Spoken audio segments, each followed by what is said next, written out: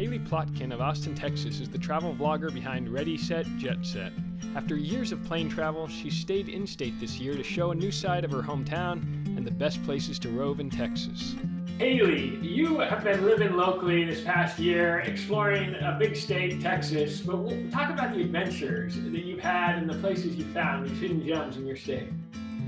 I've been trying to go all over and use this time to really explore the state since I didn't really ever have that much time to do it before as a travel blogger.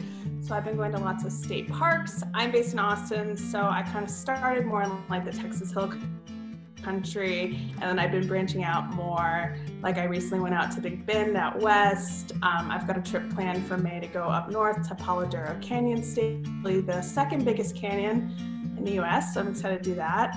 And I've been doing lots of like glamping stays because I think during the pandemic that's kind of like one of the best ways you can travel since it's really private. So it's been fun.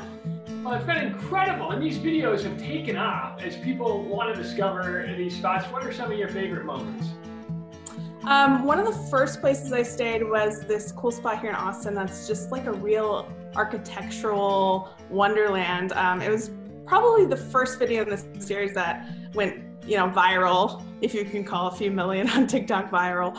But it's just this really weird building. It's hard to describe, but it's all like swirly white architecture and stuff. So that wasn't really glamping, but that one was really cool, and it was nice because it was in my own city. And then like when I went out west, I stayed in at like a bubble hotel under the stars. So that was really cool. You can look straight up and see the whole Milky Way. And I've stayed in things like yurts out in the Texas Hill Country and other fun glamping spots, retro trailers. There's lots of cool stuff around if you really look.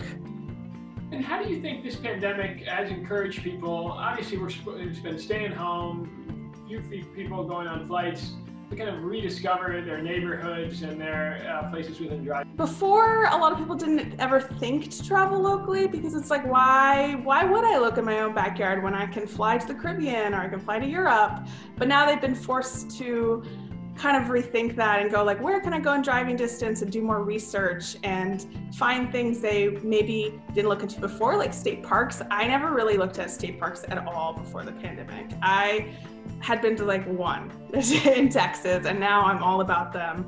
You can get a state park pass for your state and go explore all of them. You'd be surprised. Some of the state parks are like at national park level.